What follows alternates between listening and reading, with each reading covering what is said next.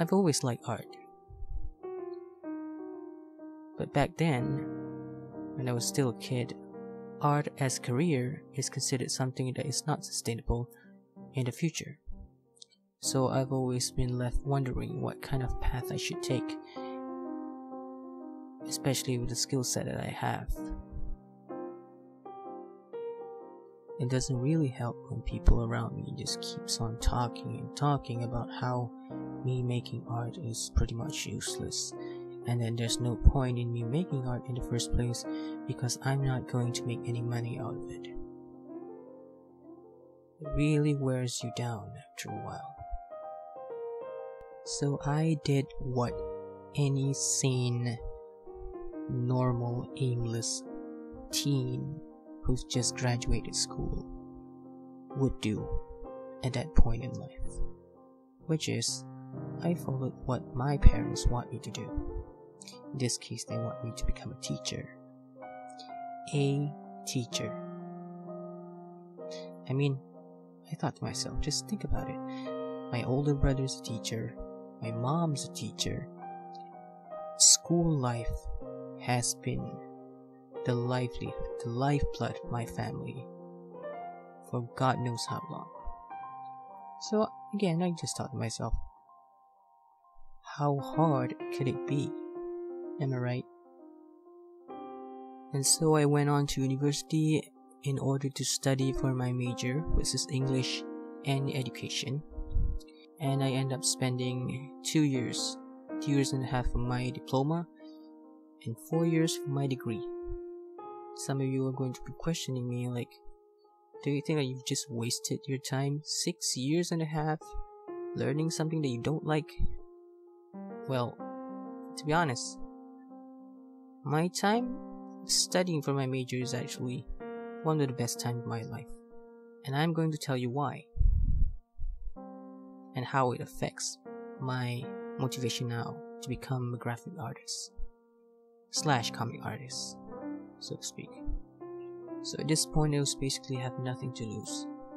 And since I have no vision of wanting to reach anything greater than what I am now, I decided at the very least I should be good at what I'm studying right here in this moment. Being a teacher, specializing in education, learning about literature, learning about English, brushing up on my speaking skills, all of those things.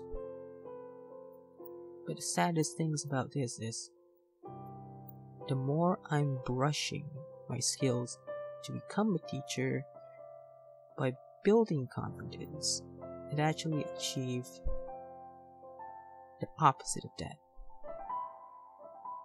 My depression gets worse, I had more anxiety than ever, and my confidence just drops at the lowest. Absolute lowest. And I feel dreadful. You see, the thing about being far away from your hometown is that you get to meet a lot of people that is so different from the types of people that you are already used to be with. In my university, if you have just a little bit of talent for something that is considered strange by others, then people will be interested in you. In my case, I got a knack for drawing, I got a knack for multimedia, I got a knack for making animations. And sure, I'm not that good at it, but for someone who never sees it, they consider that something extraordinary, and that works really good for me, especially a person like me who's basically have zero confidence in what I do.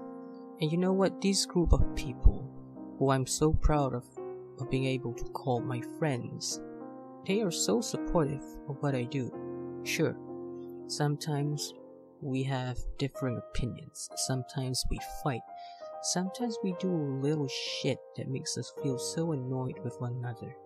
But these group of people are my friends, and I appreciate them for what they've done for me.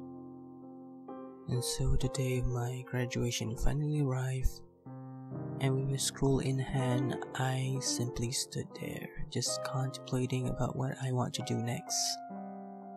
Logically speaking, I should be a teacher, or at least strive to become one, but I just don't have it in me anymore.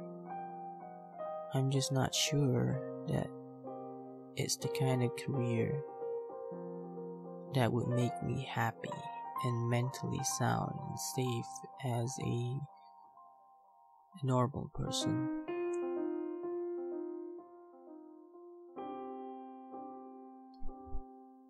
And so I've decided to take the best course of action that I could possibly take at that time.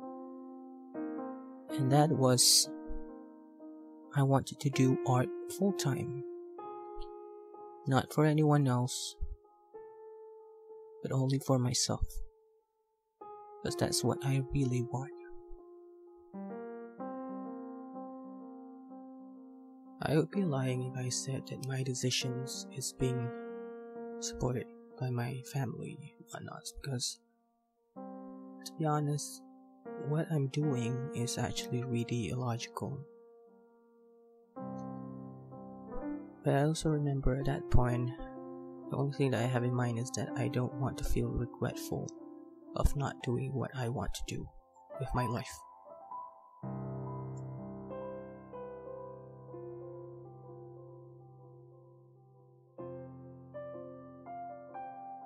And that brings us to where I am now. I think it's already been 1 year since I've decided to do art full time.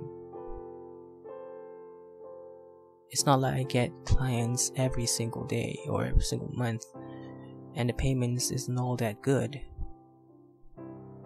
But you know what? I'm actually quite happy with what I'm doing.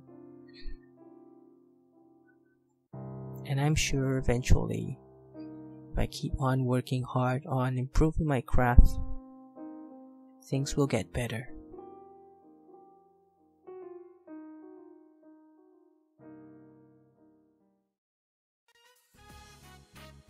So we have finally reached the end of this video.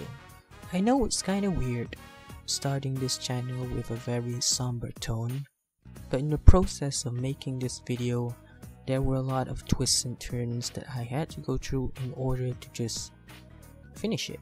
Not to mention that I was also contemplating about sharing my voice with the art community due to my inexperience as an artist, and I myself am still learning in order to improve whatever it is that I'm doing right now.